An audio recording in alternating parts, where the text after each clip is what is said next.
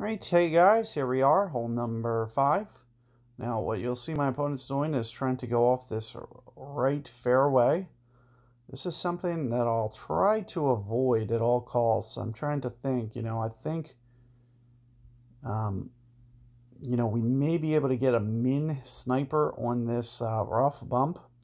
But you'll see if you are going for that shot, do try to just get it as left as possible into the fairway. As you'll see, it's going to be tough to get enough curl on this to kind of keep this rolling towards the hole. But it's a lot tougher to get the, the distance control and everything.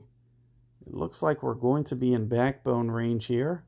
So I'm thinking a nice quasar, maybe even just a little bit of topspin is probably the way to go. Thinking something to the effects of this and just trying to essentially utilizing this back slope. So with a, I'm thinking 1.4-ish per ring, maybe right around 3 rings for this adjustment.